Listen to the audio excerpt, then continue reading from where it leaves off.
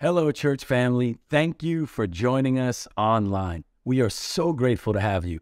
And listen, if this is your first time joining, we are so honored that you decided to join us. Whether you're watching this in your home or maybe listening to it in your car, or maybe today you find yourself lonely, angry, frustrated, depressed, overwhelmed by life, we believe that God, He wants to speak to you today. And maybe you're full of joy. Maybe you got so much hope. I want to encourage you that God wants to continue to be a light to your path, and we believe the Word of God, it's powerful. So lean into this message, check it out, and we'll be with you right after this.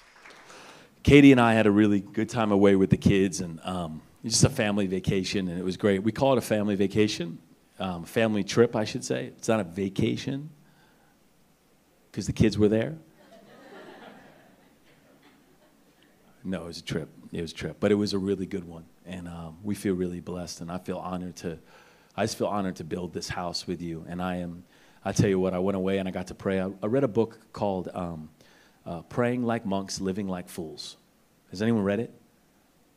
One person? Oh yeah, you and I talked about it a while ago. I read it again. By the way, I'll be honest, I don't think I read it the first time the way I should have. It shook me. And it's a powerful book. If you're like middle of summer, you're kind of trying to figure out what to do, praying like, no one's writing right now, so I'm like, no one's interested. I can just tell. You guys are very still and serious. Did I do something wrong while I was away? But I'll tell you, I read that book, and it really calmed my soul. And there's this beautiful line in it. It says, history belongs to the intercessors. You know what an intercessor is? Somebody who prays, who stands between, who's in the middle, who goes before and prays and stands in the gap for others. And I just believe that even in this season, as we pray together, as we develop our spiritual side, I just want you to know, when I was away, God was speaking to me like crazy about our church. It was so cool. I told our team, I want to make sure that I got a lot to share today, so I'm just going to start talking, if that's okay. But when I went away, I told our team, I said, don't just rest and relax. Like, relaxing isn't scrolling through Instagram. I want you to replenish, because if you're a leader or God's called you to do something, you can't just be relaxing, just sitting back and watching Netflix. That's not good for your soul. You know that, right? We're not there's something called bed rot. Have you heard about this? It's an article, a study just came out about bed rot. People say they're taking mental health vacations by staying home and being in their bed. That's not healthy, folks. Please hear me. That is not how we replenish. You understand the word rest and replenish, relax, replenish is a different thing. Replenishing is a filling of your soul. It's that you have a spiritual tank and you must refill it. By the way, this has nothing to do with my message, and I'm not sure how in the next 30 minutes I'm going to go about this, but just hear me out. Some of you need to hear this. It's time for you to replenish your soul. Do you feel drained? Do you feel tired? You got to find something that's going to replenish your soul. It's going to fill you up again so you can be healthy and you can give everything that God has for you to others. And not just for yourself, but for others. You with me? Okay, cool. I am going to start a new series today, and we're going to open up our Bibles to John chapter 8. John chapter 8. And there are so many things that I want to do between now and the end of the year. Formation that I want our church to take place, John chapter 8. There's so many things that I want to see happen here. And we're about to read a story that is not in Matthew, it's not in Mark, it's not in Luke, and some early manuscripts actually do not even have this story in it. But it's John 8, and it's verses 1 to 11. And it's a very powerful story, and I wonder why the other Gospels do not record this story. And I think I have so many thoughts about it, and I've been reading and studying so much.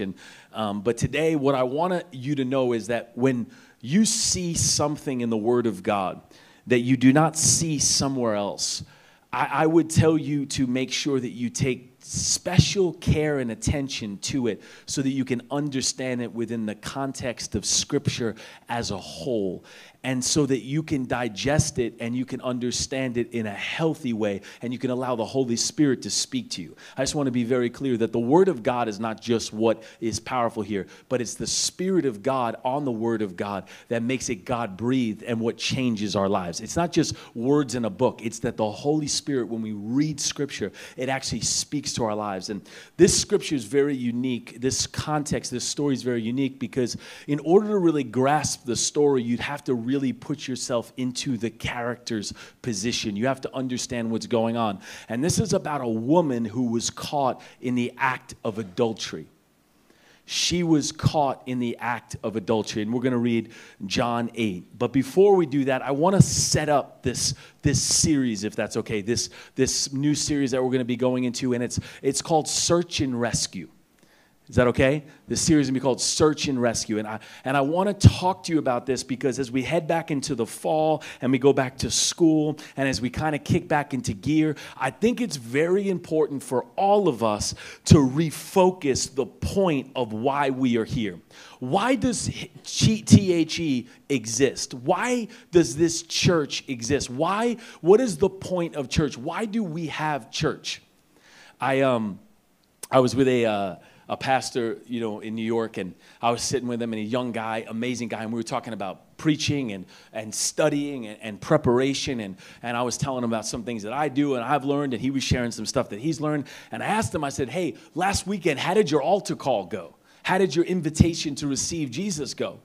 And a very kind young man, he just said to me, he goes, I didn't have one because there was nobody in the room that needed Jesus. There was no new person there. There was no one that I didn't know. The people that were there had been coming to church for the last 15, 20, 30 years, and there was no one new, so I didn't do an altar call. And it hit me. I'll be honest, I was sitting there, and it begs the question. It begs the question, and again, we're going to talk about stones in a moment. We're not throwing stones. It does beg the question, though, is what kind of church are we going to be? What is the point of our church? Why are we here? Why did Jesus come to earth? What was the point of this whole thing? Why do we exist? So we can get a prophetic word? So we can feel super spiritual?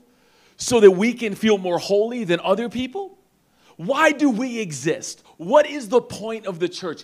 What did God empower us to do? What is the goal here? What should be a priority and what should be a major and what should be a minor?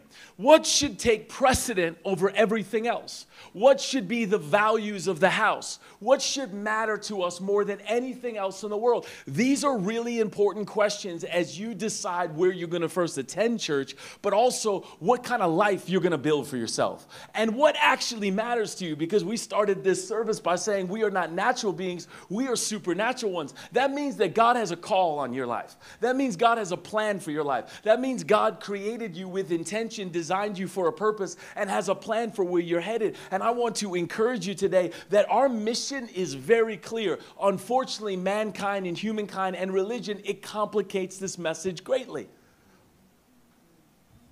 So what we're going to do today is we're going to refocus. Why does this church exist? Why are we here? What is the point of this whole thing? And I have a question. I have two questions for you. We're titling the series called Search and Rescue, and I think sometimes when it's topical, people who read the Bible chronologically or go through the Bible in order, and I love those denominations, and some of those people, actually, I study a lot of those guys. I love them a lot, but sometimes they knock those that do not go through Scripture that way because we do what's called topical preaching, and sometimes exegetical preaching, which is a different type of preaching, and I'm saying all this to say to you, not to confuse you with weird or strange language, but just to say to you that every time we come together, we have to look at Scripture, we have to make sure that we're looking at it not through the lens of what we think about it, but what did Jesus say about it and what did Jesus do? Because we are not supposed to imitate ourselves. We are supposed to imitate Christ. Are you with me? So the question is, as we talk about search and rescue, is the first question I have for you is, did Jesus search? Does Jesus search? Did Jesus seek? Did he look for people? Does God go after people? Ooh, great, we're here. We did it. First, does he rescue?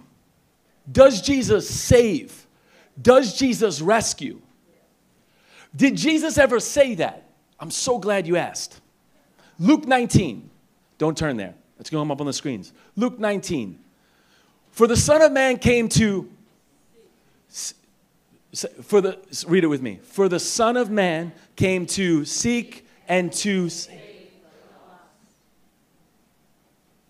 Jesus says this. Jesus says, the Son of Man, speaking about himself in the third person, which is rad. The Son of Man came to seek and to save. He came to search and to rescue. That is why Jesus came.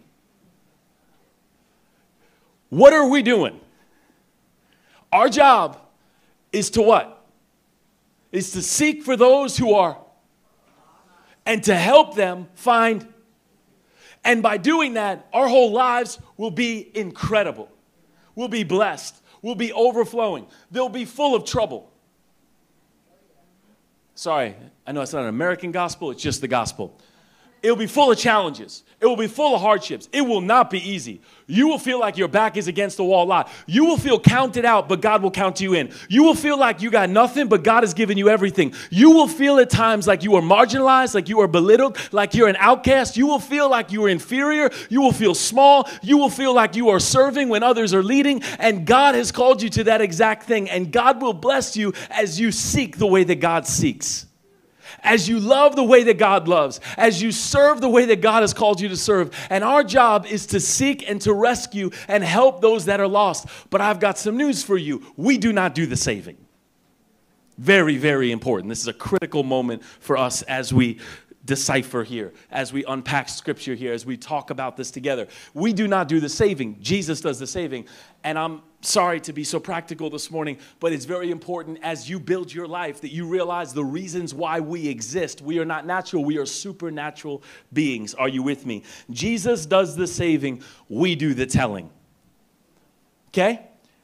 Jesus does the saving. We do the telling. In 1 Corinthians 1:13, it says, for since in the wisdom of God, the world through its wisdom did not know him, God was pleased through the foolishness of what we preached to save those who believe. A couple months ago, I went through the Great Commission with you in Matthew 28. I'm not going to spend a lot of time here, but I want you to know a couple things, right? There's the Great Commission, which I like to break it up into Sunday and Monday. Do you know what I mean by that? The Great Commission, Jesus gives us a Great Commission, and he talks about what we should do on Sunday, and he talks about what we should do on Monday. I'm putting that in cultural context. So Sunday is what? The first thing, you read Matthew 28, I can't do this with you right now, but we went through it a couple months ago. I'm going to share it to you and just recap what happens. He says this, the first thing that he does is he tells them to come to me. Come to me, all those that are thirsty. Come to me, all those that are hurting. Come to me. So the first thing that we do in the church is we come to him. What you did today is you came to God. You came to the house of God. You said, I don't need the world. I need God. I need to get his spirit inside of me. I didn't come because I just want community. I didn't just come to hang out. I came to meet with God. Come to me. That is why we come. And once we come to him, the Bible says that in Matthew 28 that they saw him and they did what? They worshiped him. You see, what happens is when you come to God, when you see, coming to God causes you to see him. And when you see him, you worship him. That's what we were doing earlier in the service. Does that make sense? But then he says this. What does he tell them then? This is about Sunday. Now we're going to Monday. Are you with me? And I'm breaking down the Great Commission quickly here for you. It's come. First, the words there is come to me. The next one is what? Worship me, which is to see me. Come to me, see me. The next one he says, go. That's Monday. So we're supposed to come here on Sunday. We're supposed to see him. And then we're supposed to go. And what's the last part? Tell. Go and tell them what I have done for you. Go and tell them your story. Tell them how you were a mess from the ground up and God set you free. Tell them how you didn't have it all together, but God saved you anyway. Tell them how you came into church a mess 6 months ago, a year ago, 16 years ago, 60 years ago. I don't know how old some of the people are in this room. However old you are, you came to God. God changed your life from the inside. And I got to let you know about the story of the grace of Jesus. If you want to know what we're about, Jesus is our message. There's no plan B for humanity. God is going to to use his church. He is going to use the kingdom of God. He is going to use his plan, which is his son, to bring redemption to all of our lives, to set us free for all of eternity. Are you with me? We're about to read John 8. That was it. I set it up, okay? We're going to read John 8. And John 8 is a moment we have to, as I said earlier, need to get into the character, because understand that this woman was caught in the act of adultery, which means this. She was, in that moment, having an affair. We don't know if it was the man or the woman. It just accuses the woman, which is interesting. But this woman was caught in the act of adultery. And so she was caught in the act, and that means that she probably would have been unclothed. It means that she would have been humiliated. In that moment, she was having a private moment. Have you ever done anything in private and it felt good, but then if it got revealed, it wouldn't feel so good? That's what was going on right now. So her sin was private, but religion was attempting to shame her publicly. And what happened was she was dragged. And I don't know if you could imagine this moment, but, you know, in Hawaii, in many places, in Oahu even, like I'm learning it's a small town. Anybody know what I mean? You know when you know somebody or know something about somebody? This is what this was. This was a small town. So this woman is dragged out. She's probably not very clothed if they allowed her to get garments or whatever, because in that day she would have been stoned for what she did. And we're going to read about it in a moment. She would have been stoned because according to the law of Moses, this was a sin. This was a sin for her that she would be brought to death for. And she's brought before all these men and the people in the community. And I wonder how she would have felt in that moment. We have to take this moment and understand that the character, the woman here, she's a person. And she's got a life. And she's doing something in private that she should not be doing. And by the way, it takes two to tango. There's a man involved. And that man probably has a family. Or maybe she was the adult. Who knows? We don't know. But we know this, and it's only one record of it. We know this from the context that clearly there was something going on in this story that was not okay. And in this moment, Jesus is being put on the spot to identify what he should do about this woman according to the law. And what they are attempting to do, the religious, as we read it, and I want to give you this context right before we read it, what the religious are attempting to do is put the law between God and the people. This has always been the plan of the enemy, to separate us, not to get us to sin. I keep saying that to you. It's not about sin, it's about separation. What was the garden about? Sin? No, it was about separation. If the enemy can separate us from God, then he can isolate us and kill us. And so the goal here was not about sin, Christian. It was about separation. It was to get Jesus between the law and the people. And if he could cause the law to be between him and the people, he would be just like them and not like a savior. Okay, you with me? Is this okay? Do we want to change subjects? I got another message. I wrote so many while I was away. Can we clap for a second? Can we just thank God? I just need to hear some sound or something. Come on. This is good, right? I'm excited. I got 15 minutes left to preach this entire message. You ready? John 8. Jesus returned to the Mount of Olives, but early the next morning, he was back again at the temple. A crowd soon gathered and sat down and taught. As he was speaking, the teacher of the religious law and the Pharisees brought a woman who had been caught in the act of adultery. They put her in front of the crowd. I got to imagine they threw her down. Got to imagine that she's thinking, man, how did they know? I got to imagine she's thinking, wonder if my family knows. You got to imagine she's probably like, what does it feel like? Like when the rocks hit you. She knows what's happening. She knows the law. She lives in a small town. Everyone goes to temple. Teachers, they said to Jesus, this woman was caught in the act of adultery. The law of Moses says to stone her. What do you say? They were trying to trap him into saying something they could use against him. But Jesus stooped down and wrote in the dust with his finger. Many theologians and scholars have tried to figure out what this was for centuries. We can talk about it in a moment. It's a lot of fun to talk about. They kept demanding an answer, so he stood up again and said, all right, Meaning, go ahead, do it. But then he says this, but let the one who has never sinned throw the first stone. Then he stooped down again and he wrote in the dust. I wonder what that was like. I wonder if he was close to her when he did this, because they threw her before him in the crowd. So I wonder when he got low if he was where she was. That's what I kept thinking about. I was writing this message. I was like, man, because there's so many moments where it talks about Jesus' body language more than just his words.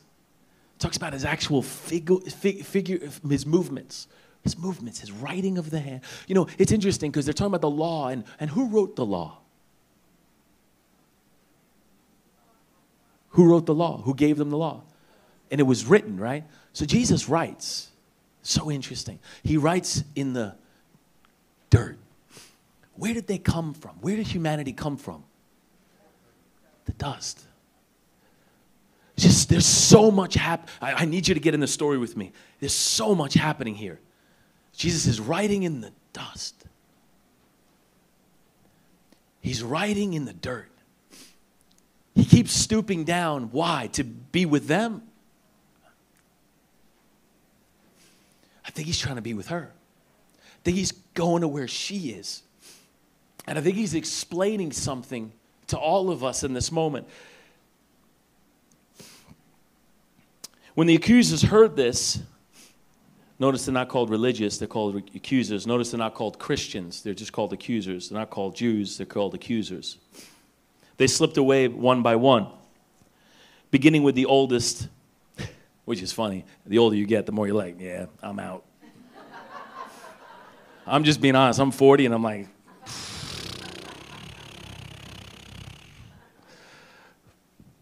I've done a few things.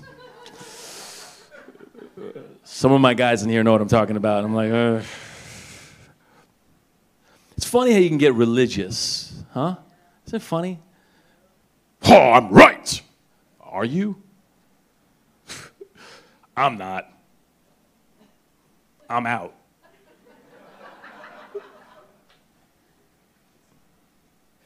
It's just interesting. When the accusers heard this, they slipped away one by one, beginning with the oldest, until only Jesus was left in the middle of the crowd with this woman. There's no way I'm going to get to preach this whole thing. Just do it next week. Then Jesus stood up again and said to the woman, where are your accusers? Did one of them condemn you? I love the simple words. No, Lord. No, Lord, she said. And Jesus said, neither do I. Go and sin no more. Many, many, many people would love me to stop and talk about how she said go and sin no more. And I think it's so important, and I think it's very relevant, and how Jesus clearly here, he is not excusing her sin. He is not giving her a hall pass here. Man, she now has to carry not only the weight of her sin, but now the weight of the public shame that's in her community. This woman is paying for this. She is paying for it. She already has paid for it. And Jesus is simply warning her, do not go back to this. This is terrible. You don't want to be here anymore. This is not good. This is a horrible situation to be in. Don't ever find yourself separated from the heart of God again. Don't find yourself so far away in your quiet sin that you can't find hope again. Do not do this. Thank God I'm here right now. Don't go back to that life. That's where most preachers, I would say, in some settings would love to spend my time. I'm not going to do that today. I want to talk about what Jesus did for her. I want to talk about how he rescued her. Do you know, so I went running. Don't laugh, okay? I ate a lot of pasta while I was away.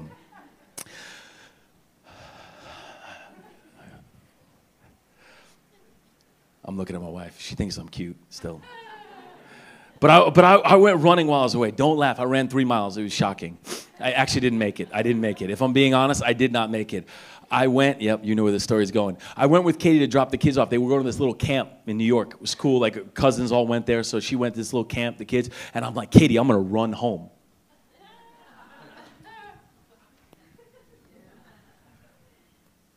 She's like, what? I'm going to run home. She's like, you back to the house? I'm like, yeah. I'm like, phew. She's like, wow. I'm like, yeah. I start running. You know, I'm running. So I'm running. I get 3 miles in, quarter of a mile in. I start running. It's hot. I'm sweating. I got my Apple Watch. Thank God. Hey, Siri, call Katie. Oh, gosh. 15 matches for Katie. Uh-oh. Pray for me. Woo! Where's your accusers, Lord? So, hey, don't laugh in church. No, you cannot have fun here. That's one thing you cannot do is have fun here. So we got 8 minutes left. I haven't even started. So I'm running, and I call Katie. It was crazy. The moment I started running, I got tired. I got worn out. And then I called Katie, and I said, Katie, I'll be home soon. No, I said, come and get me. She says, all right, where are you? I'm like, a block from the, no. I said, come and get me. Sorry, this kid's so bad. Come, stop laughing because you're going to make me keep. So she's like, laughter's like medicine for the soul. John, don't try to bring Proverbs into this, okay? So I'm running, she goes, but the moment I called her and I said, Katie, come and get me, and she said, I'm on my way. No shame, thank God. Felt it a little later, but that's fine. It's another conversation. And as she's coming, and I'm thinking, do you know what happened to me the moment I knew she was coming? What happened? I got some energy. I started putting a pep in my step. I started being like, man, I'm feeling good. I was almost going to call her back and say, don't come and get me. I got this. But it was crazy how when I knew that there was a rescuer, when I knew that there was somebody who was coming for me. I know I'm talking about how much pasta I ate, but bear with me, this is spiritual. I'm talking about God 2,000 years ago. He sent a rescuer for you. He sent somebody to save you, to rescue you from your sin.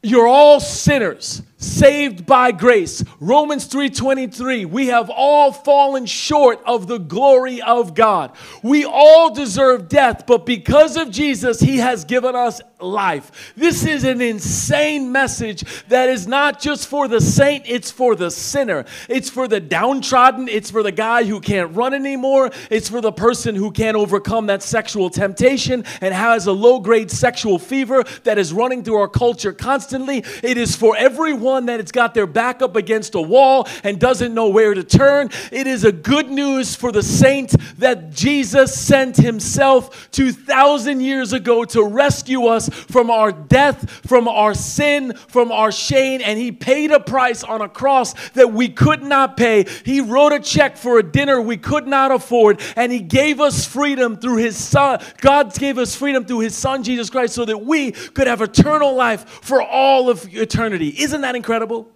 It's unbelievable. Now, this woman is rescued. She's free.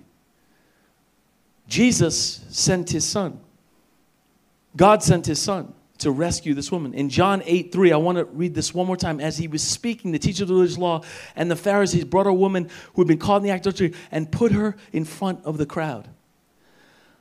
Religion attempts to reveal secret sin, to double the weight with public shame. You see, it's not just sin that hurts us. It's the shame we feel from that sin. And I'm talking to the church for a second, because we in this circumstance, we are the religious, meaning we are the church, we are the synagogue, the Pharisees, the Sadducees and the Pharisees. Those are negative words today in context, but they actually were not negative words then. They were just simply religious people. But over time, because of how they treated everyone, they became not known for what they are for. They became known for what they are against. Man, who sounds like that?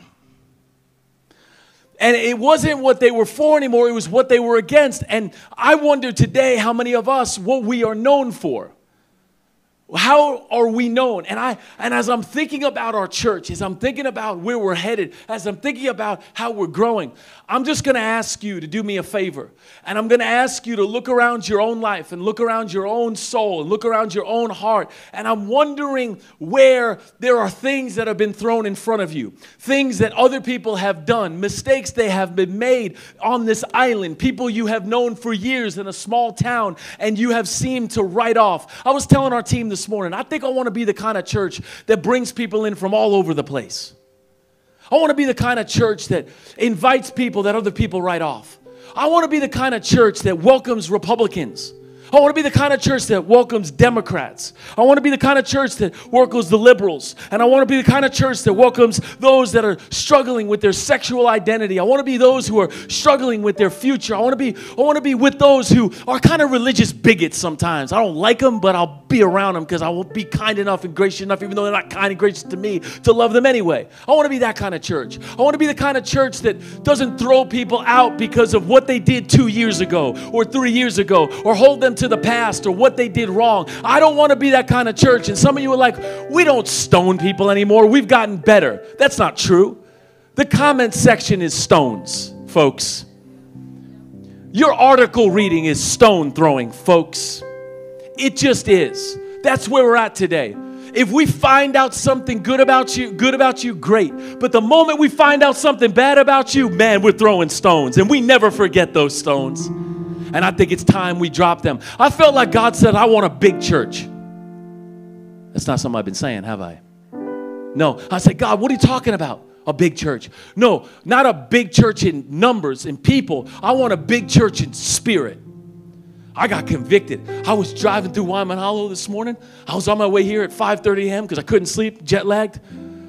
5:30 a.m. driving through Wyman Hollow. And I drove past Obama's house. And I felt God say something to me. I'm telling you, this is just family talk. I felt God say to me, do you have a church big enough that if Obama walked in, it would be okay? And I felt God say, not in size, in spirit. Do you think that guy in Waimanalo who told you about 2 years ago, he can't come there because people would see him? Do you think your church is big enough now that they'd be big enough in spirit to receive him? Do you think that musician that called you a year ago and told you he can't come to church because when he goes to church, everyone judges him because sometimes he comes strung out on drugs? Do you think he'd be able to come to your church today? I started getting convicted this morning, church. The tears were running down my eyes. I was talking to my mom and dad. I said, I want a church that's big. I want a church that's got a big spirit. I want a church that receives people that other people have written off. That's the kind of church I want to have. What about you? I don't want to be small. I want to be big. It doesn't mean that we put up with sin. It doesn't mean we tolerate sin. If you know me or you've been on my leadership team at all, you know that I don't tolerate things. But I'm going to tell you right now, we're going to love everybody and we're going to start dropping stones. Dropping stones. Dropping stones. It was so interesting, but they tried to trap Jesus, and I'm done. I can't, I got no more time. They tried to trap Jesus. Who were they trying to catch? Who were they trying to catch? Who got caught? Let's ask that question. They did. Jesus didn't get caught. The sinner didn't get caught. They did. I don't want to be caught with stones. Can you imagine what it must have felt like when she heard those stones hitting the ground?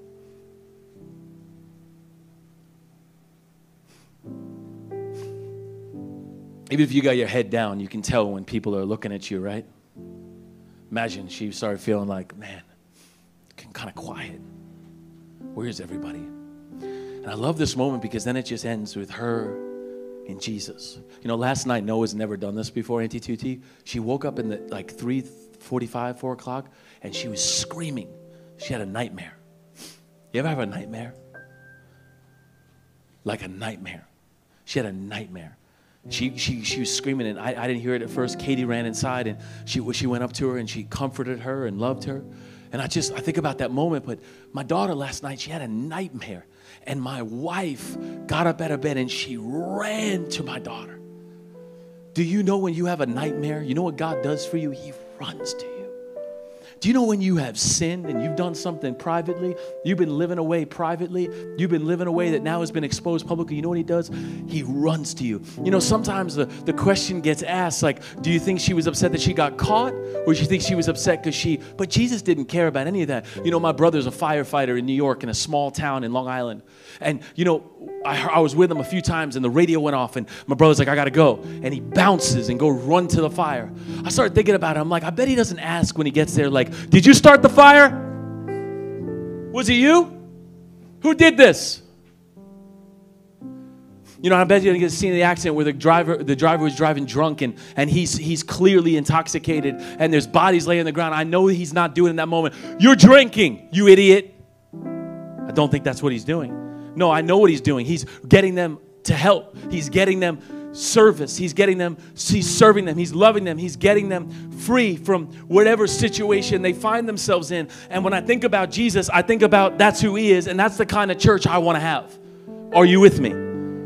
Jesus is our message. People are our passion. God is our focus. We are not going to be a church that rebukes. We're not going to be a church that hurts and harms everyone. We're going to be a church that protects and then rebukes and then corrects and then loves. Because Jesus does that for her. He first what? He protects her, then he corrects her. He doesn't correct her and then protect her. No, it's very important that we see what Jesus did here. He protected her. He brought her in. And I want to know if we're going to have a church big enough that Donald Trump could walk through our doors. I want to know if we got a church. Oh, people are like, yeah. It's ridiculous. We'll have a church big enough that, you know, Biden can walk through our doors. Do you know that when Biden lost his son, do you think God was there if he called on him? Do you think that God was there for Donald Trump when he was feeling the pressure of the moment? I'm talking about politics in church. Oh my God, this is what we've been waiting for. Stop it. What are we talking about? We're talking about, are we big enough? Do you remember when Chris Rock and Will Smith had that moment? Do you remember it? What happened? Oh yeah, we could get into it. Chris Smith, that's very funny. Dyslexia. Chris Rock, Will Smith. Why was that such a big deal? Because it was public. We are so good at bashing people publicly. I'm telling you right now, this is going to be a big church. Oh, here we go, talking about numbers again. I'm not talking about numbers. I'm talking about big in spirit. We're going to be a big church. There are going to be people that are going to walk in here. It's not going to make sense to you. You know what's so funny when people are accusing other pastors? You know, because we live in Hawaii. Sometimes I hear things about other pastors. I'm like, man, I know them. They just live far from them. So they can give me something to throw. I have to, it's just very important. Like, it's funny, like, I think we think, so, Joe, I'm sorry, don't hurt me, okay? Like, I can hit Joe, so throw it at him. But Coach K, I can't hit Coach K. Oh, so sorry. So I feel like I can throw him. I feel like that's sometimes how we feel. Because we're far, because distance creates distortion. We can throw things at people. I tell you what, it's evil no matter how close or far you are. Hear me. Do you want to be a big-spirited person? A big-hearted person? I pray we do. I want to be a church that includes, that loves, that is gracious and is kind. By the way, it does not mean we are going to excuse. It means that we are going to love and we are going to embrace. And as we do that, we believe, like I did when I was running, I think a rescuer is coming to get me. And when you know you got a rescuer on the way, your whole life begins to change. When you know that God loves you so much that he will come to where you are and he loves you too much to leave you the way you are, when you realize that, everything begins to change in your life. So stop worrying worrying about what's happening in our country and get back to loving your neighbor, taking care of your community, loving your family, doing the right thing. And as you do that, I promise you, the grace of Jesus Christ is more than enough. We do not need you to do more. We need you actually to do less and surrender to God and say, if it was not for the grace of God, I don't know where I would be. And I need you to start praying. I need you to start loving. I need you to start giving. I need you to be gracious. I need you to be big-hearted. And as we do that, I believe people are going to look around THE and then go, how is that kid from North Carolina with that local guy from Waimanalo? And how is this auntie with this young community preaching to her on Sunday morning? Why would she even be doing that with these people? Why is she? All of a sudden, before we know, people are going to look around and go, I don't get why they hang out with each other. Why the heck? What the guy from New York?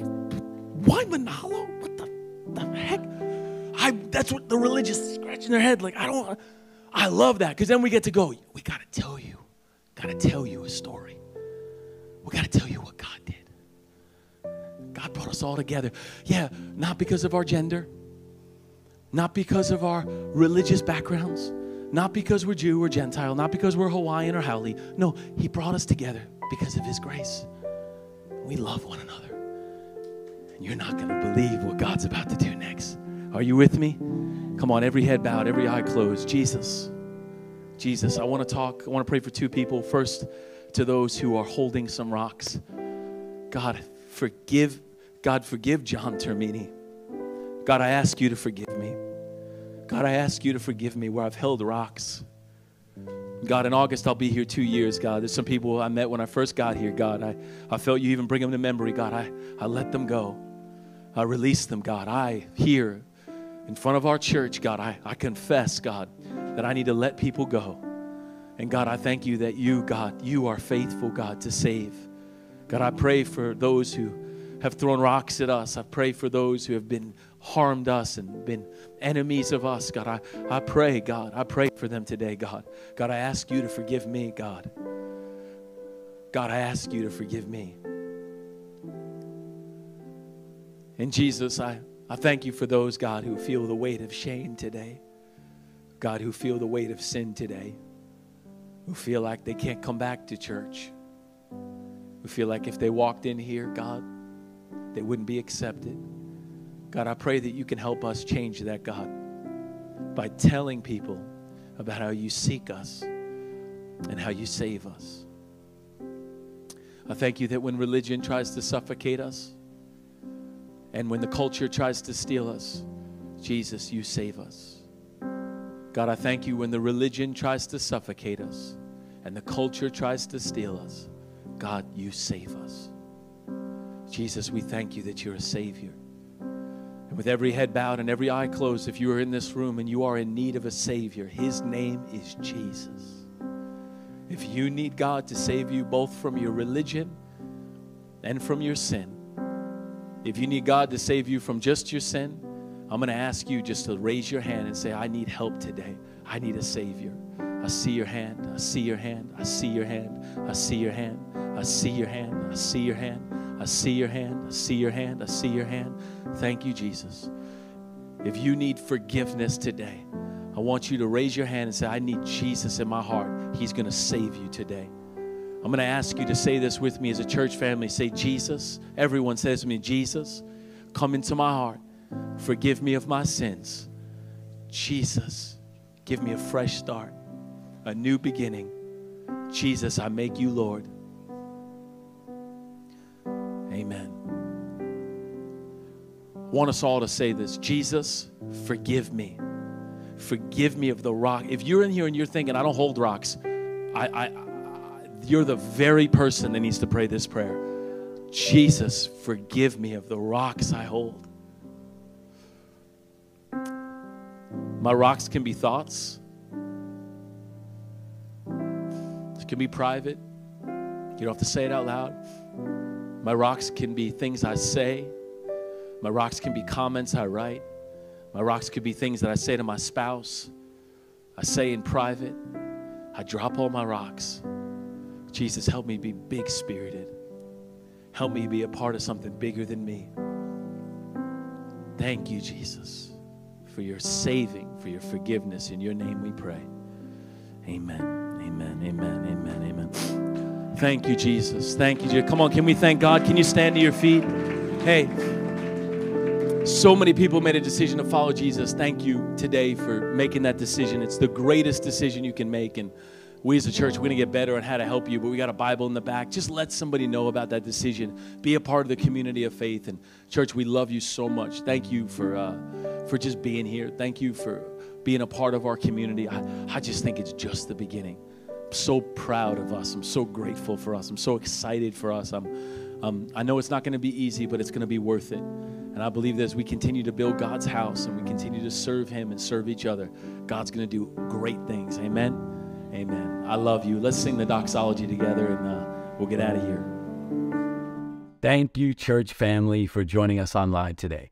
If you just made a decision to follow Jesus, we want to encourage you. That is the greatest decision you can possibly make. We would love to help you along on the journey. A simple way to do that is just to click the link below, and there's a button that says, I've decided to follow Jesus. We would love to give you some practical next steps. The other thing we want to tell you about is how you make the house a home is you join community. We believe you grow within community, and we do that through rooms. We've got rooms that meet all over the island and also all over the islands and even on the mainland. We're starting live rooms that are going to be happening on Sunday mornings, and we are so excited to bring the message of the gospel everywhere and into your living room. We also want to thank our giving community, those who give week in and week out. There's a link below that you can click on, but we are so thankful for your generosity. We believe the life of the generous, it gets larger and larger. Thank you for sowing into this soil. Thank you for being committed to this journey with us, and we'll see you back here next time.